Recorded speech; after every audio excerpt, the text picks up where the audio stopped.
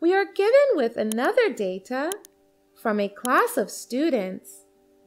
Favorite game of each student was asked and noted down like this. 5 students like hockey the most. That is the favorite game of 5 students is hockey. Favorite game of 1 student is tennis. Favorite game of 9 students, football, and so on.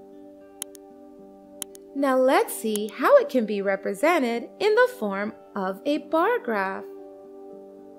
We have 2 types of information. One is the numeric values given the number of students. One is textual values given the names of their favorite game. First of all, we can give a title to our chart. It can be Choice of Games in a Class. We can give titles to each axis of graph. Let x-axis be number of students. Let y-axis be name of the favorite game. X-axis represents the number of students, so it will be the scale. Number of students is in the range of 1 to 9. So, let the scale be numbered 1 to 10.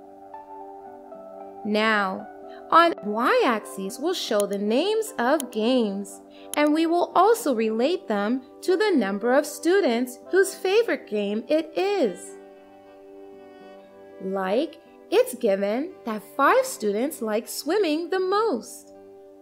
So, make a rectangular bar on y-axis up to the mark of 5 and label it with swimming. Now, it's given that 2 students like archery the most. So make a rectangular bar on y-axis up to the mark of 2 and label it with archery. Now, it's given that 3 students like shooting the most. So make a rectangular bar on y-axis up to the mark of 3 and label it with shooting. Now it's given that 8 students like cricket the most. So make a rectangular bar on y-axis up to the mark of 8 and label it with cricket. Similarly, we can draw bars for all, and our graph will be ready. This is a graph where the rectangular bar are drawn horizontally on the y-axis, and the scale is drawn on the x-axis. Let's read the graph. Graph shows that the favorite game of students is football, as the bar corresponding to football is the longest, and the length of bar is 9. That is, 9 students like football. Least favorite game of students in the class is tennis, and only 1 student likes tennis the most. Second most favorite game in the class is cricket, as 8 students like cricket the most.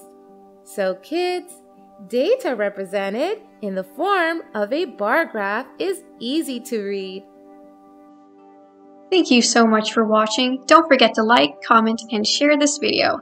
And if you want to see more fun videos, you can hit that subscribe button. You can also follow us on Facebook and Instagram for more content. Bye-bye!